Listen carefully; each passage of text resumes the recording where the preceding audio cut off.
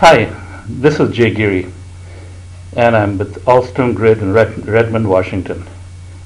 I'm going to be talking to you about operating the electric power grid. More specifically, I'm going to be talking to you about the energy management system, which is the brain and nerve center of an electric power company.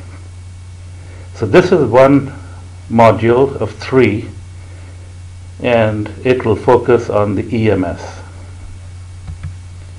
The learning objectives of this module, you will be able to name the 3 major outcomes of the New York City blackout of 1965. You will be able to list the major challenges of operating the power grid. You'll be able to list the 3 major EMS functional areas, and you will also be able to say why today's grid is already smart. In the 60s, managing the power grid was much more antiquated than it is today. It consisted of analog hardwired systems with an operator in the loop, and the operator monitored dials and strip charts and made changes to generators using thumb wheel screws. So our story begins in New York City, November 9th, 1965. And it was the night when the lights went out. The blackout statistics, it started during the rush hour, lasted over 14 hours, affected 25 million people, 80,000 square miles, and billions of dollars in business were lost. Made the headlines and the cover of Time magazine. Now, some of the outcomes of the big blackout were that the public were awakened to our dependence on electricity. You could not take it for granted anymore. Universities are re-energized in power programs. New government R&D funds became available for power systems research to prevent future such blackouts. And also concurrently, we had the advent of the affordable digital computer. So what this meant is that large, complex mathematical problems, such as power system analysis, became easier to solve. 2 new national initiatives were launched after the blackout. One was NERC, and the other was EPRI, and these 2 still exist today. And so thanks to the timely and fortunate nexus of 3 events, greater R&D funding for power systems, more students in electric power engineering, and the birth of affordable digital computers, we had the advent of the modern EMS. And this is the topic of today's presentation. Okay, quick overview of the electricity grid. In 2 dimensions, it's a vast supply chain. It starts with a generating station which produces electricity. It could be a fossil plant, meaning it could be a coal-fired plant or a natural gas plant, or it could be a hydro plant or a nuclear plant. But the end result is it produces electricity. And typically it produces electricity at a lower voltage, and what we do first in order to transmit it to long distances to customers is to step up the voltage of the electricity. So we step it up to 500 kV or up to 138 kV, and then transmit the electricity across long distances to get to the end user. Now, the reason we do step up the voltage is in order to reduce losses when we transmit electricity, because physics states that the losses are a function of the current squared. So by raising voltage, you can transmit the same amount of power at a much lower current. So by lowering the current, you're lowering the losses. So once you get to the eventual customer site, you have a step-down transformer to lower the voltage to the desired voltage level that a customer requires. Some customers may want the voltage at 26 kV or 69 kV. Some customers may want it at 13 kV or 4 kV. And you and me in residences want the voltage at 120 volts or 240 volts. So essentially, this is the vast supply chain which constitutes the electricity grid. The blue denotes the transmission system, which is the focus of our attention in this presentation. The green is distribution and the black is generation. So this is a quick overview of the North American power grid by the numbers. The North American grid consists of 3 interconnections: the Eastern interconnection, the Western interconnection, and Texas. And it consists of over 3,000 electric utilities, various stakeholders, millions of customers, and millions of transmission and distribution lines. Now, in 2000, the U.S. National Academy of Engineers decided to take a vote to determine what they thought was the greatest engineering achievement of the past 20th century. Now, the National Academy of Engineers is a very prestigious group of comprises of chemical engineers, electrical engineers, mechanical, and civil, and they're just a fraction of the total engineers in North America. The selection process to get in there is very difficult. So they took a vote amongst themselves and came up with the top 20 greatest engineering achievements of the past century. And this is the list of the top 20.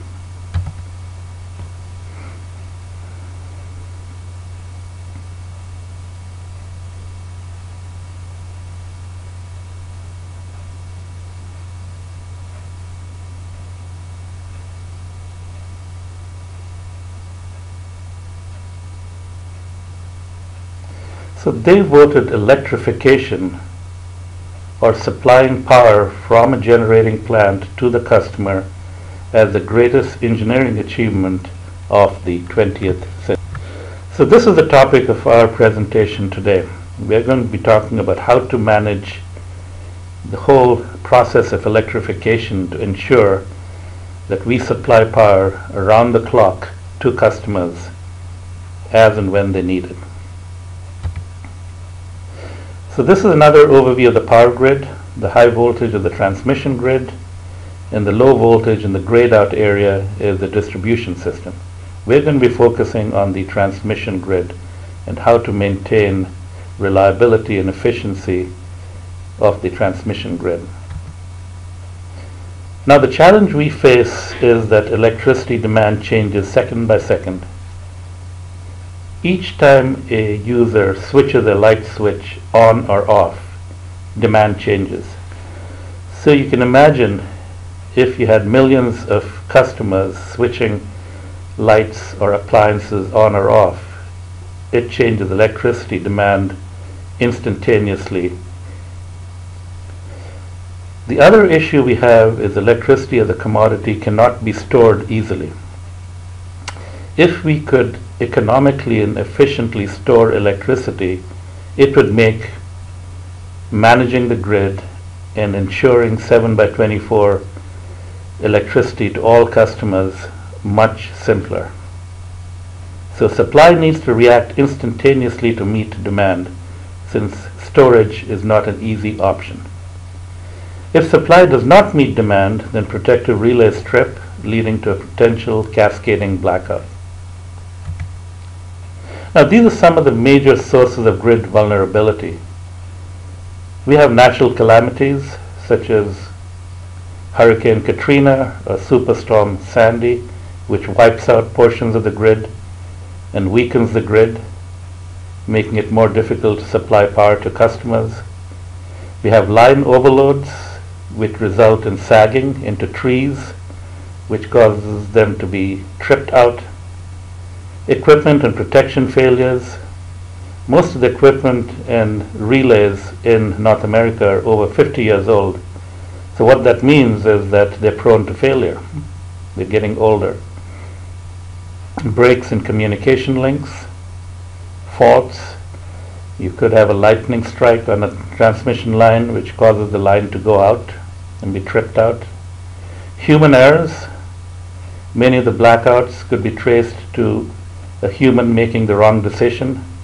So we can provide all the software tools and hardware tools for the human operator, but they need to be trained to use them properly. So training is a vital part of ensuring grid reliability, training of operators. Inadequate security margin.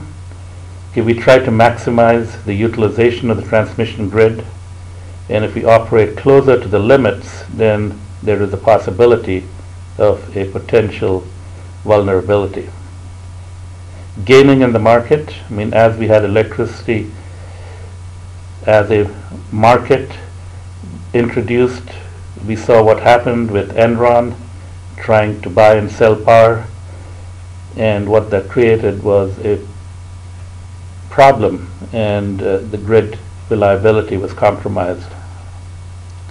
Sabotage. Whether we like it or not, we have entities across the globe who are trying to hack into our software systems in the US. And what this means is that if they try to get into the EMS software, they potentially have the ability to trip a circuit breaker or compromise the grid. Missing or uncertain information. A lot of our decision making is based on measurements we get from the field, and sometimes if they come in incorrectly or they are late, we potentially can make the wrong decision. Now, some of the challenges of grid management is that assessing the current state of the grid is computationally intensive. It's not easy to do that. It needs to be continually updated because conditions on the grid are changing continually. Measurements are noisy. There's certain uncertainty of operating conditions because the measurements we get from the grid may be old or incorrect.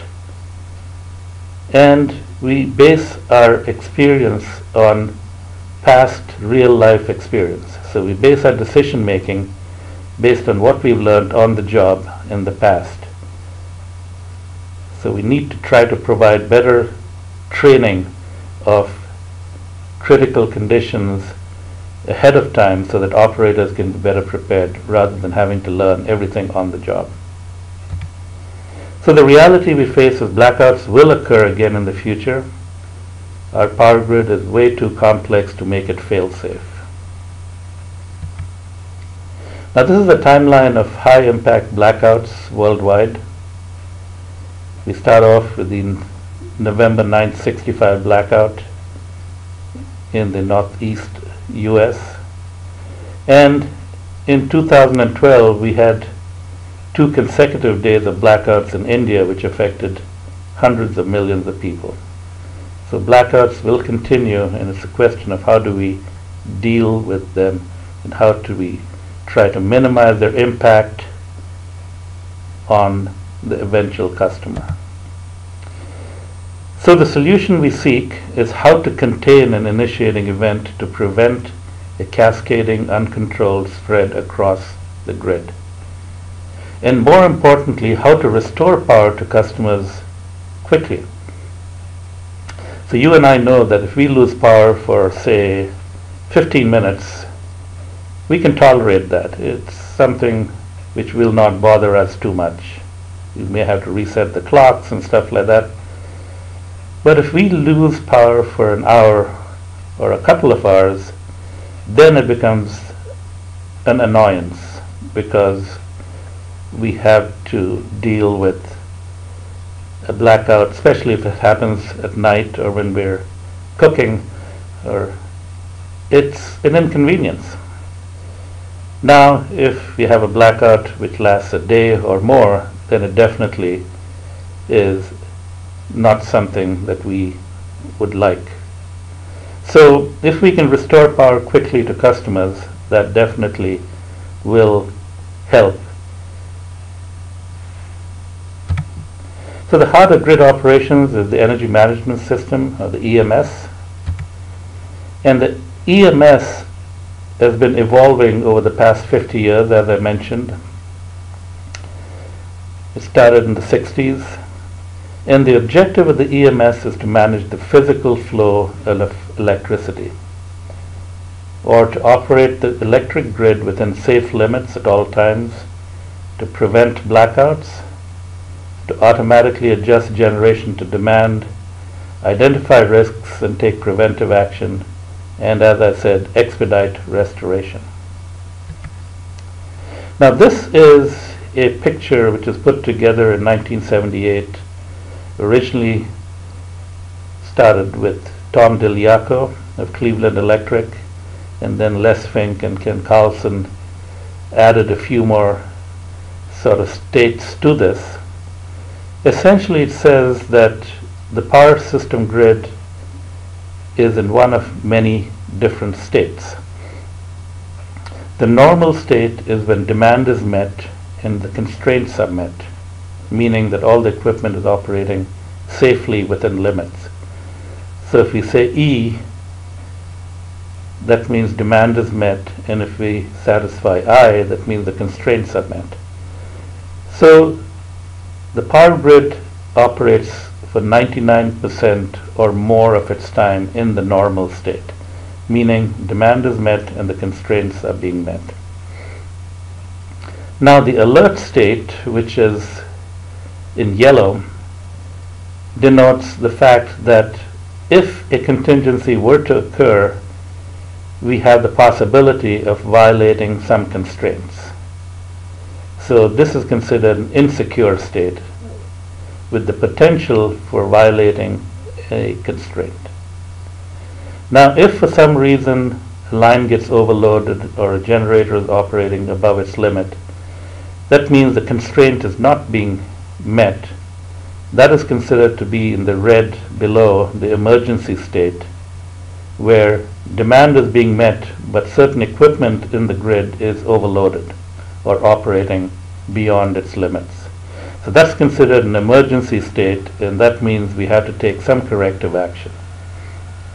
So the corrective action is to try to bring it back to the alert state, and then from the alert state back to the normal state, if we can, as quickly as possible.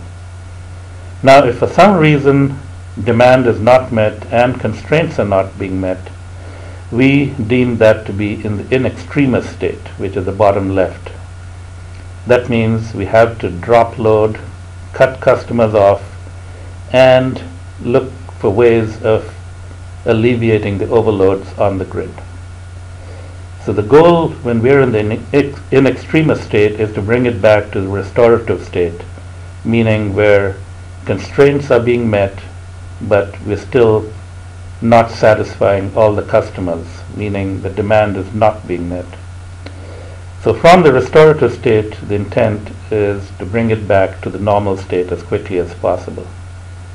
So the EMS and the EMS operator's objective is to try to ensure that the grid operates in the normal state where demand is met and constraints are being met in order to keep the lights on. So the focus here is on the steady state grid operation, meaning following the slow behavior of the electricity in the grid. So this is again a quick recap. In the 60s and 70s we had analog hardwired equipment, and what the operator was monitoring was generators and tie lines in the grid. And the basic functions were SCADA and load frequency control. SCADA stands for supervisory control and the data acquisition. And the intent of the operator was to try to maintain system frequency or the generation load balance. In the 80s and 90s, with the advent of the digital computer, we have a lot more software applications that were developed. We have generation applications, transmission applications, and the training simulator. And we have operator consoles through which operators interacted with these different applications. And now we were monitoring the power system, high voltage substations, in addition to the generators and the tie lines. So this is what a modern EMS control center looks like from the operator's perspective. You have multiple operators looking at the same grid.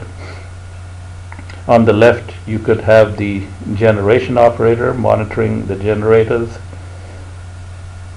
In the middle, you could have the transmission system operator who's monitoring the transmission lines and switching. On the right, you could have a interchange scheduling operator who's making decisions of buying and selling power with neighbors in order to lower costs. And in the middle, you have a supervisor who is coordinating all the different operators to try to ensure that we can supply power to customers reliably. So what if we brought back Edison, who was the inventor of electricity, if you will, and Bell, who invented the phone? What if we brought them back 100 years later? If Bell saw a modern phone, would he recognize it? Probably not. But if Edison came back, he would probably recognize the vestiges of the old control center in today's EMS.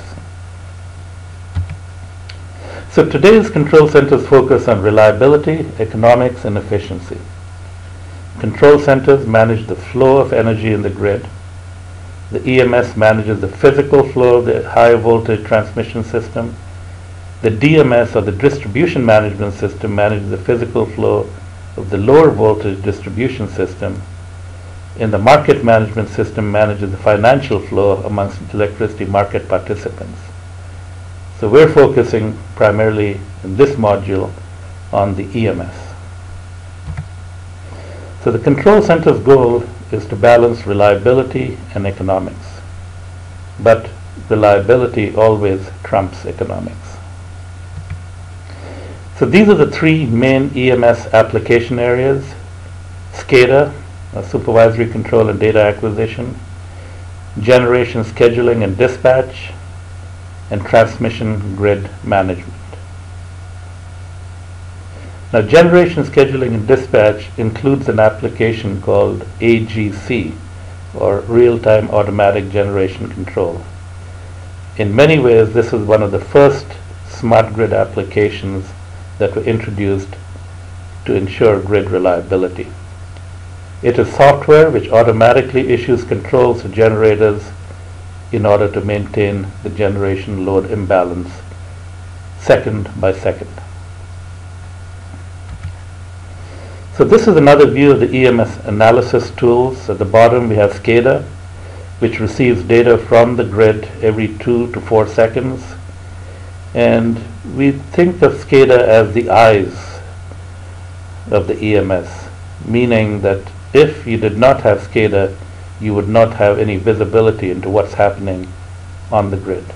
It is the primary application which interacts with the real power system. Then we have AGC, which is in many ways thought of as the reactive brain. It sees what SCADA is providing and reacts to ensure that generation load imbalance is maintained, or generation load balance is maintained. Then we have state estimator and contingency analysis, which is the analytical brain, and that looks at the grid as a mathematical problem and tries to fill in the gaps to say this is what is happening in areas of the grid which are not being measured. Then we have the proactive brain, which is the training simulator, which looks ahead to identify what's coming up in the future in order to make decisions now to avoid any problems in the immediate future. Then on the left we have the market system tools, which is what we think of as the fiscal brain, which means how can I use the market rules to maximize profitability. Now another way of looking at the grid is again from the EMS subsystems. SCADA looks at it as an asynchronous, uncorrelated telemetry view. AGC looks at it from the energy balance or the system frequency view by looking at generation and tie lines. State estimator and contingency analysis look at a system-wide correlated view, and the training simulator or DTS looks at the future system-wide view. So today's grid includes smart automated capabilities already. We have system-wide smarts, and these include the EMS with operator actions. We have the EMS with automatic generation control. We also have schemes for load shedding, either under or over voltage load shedding or under or over frequency load shedding. Also, some power companies have special grid protection schemes called RAS, or Remedial Action Schemes, or SIPs, System Integrity Protection Schemes, which are basically heuristically developed schemes which identify conditions on the grid and take corrective action based on past experience and offline studies. So you can think of them as a protective relay for the grid, which is built offline. Then for regions of the grid, we have regional smarts. For a particular region, we may want to have voltage VAR control, which ensures that the voltage profile in that region is kept flat, meaning you don't have too many low voltages or too many high voltages. In addition, you may also have under and over voltage load shedding schemes in a particular region based on adverse voltage conditions. And finally, once we get down to the equipment level, we have equipment smarts. We have relays for protection of individual power equipment, for isolation of transformers, lines and generators if a fault is detected in them. And this is very important because equipment such as transformers, lines and generators are very expensive. And if a fault were to occur, it could essentially wipe out or make the equipment unusable for the future. And in order to protect them, we have relays which quickly identify a fault and trip them offline so that they're saved from being completely demolished. So in conclusion, this is what a control center looks like today, and we want to remind ourselves that the power grid is one of the most complex and immense engineering machines in existence today. It's a 7x24 must-run machine in order to ensure that electricity is supplied to the customer around the clock. Secondly, today's grid is already smart. That's something we need to remember. And finally, our challenge is to make tomorrow's grid even smarter. So this concludes Module 1, and in Module 2 we will talk about what is the smart grid and how can we make it even smarter than it is today. Thank you.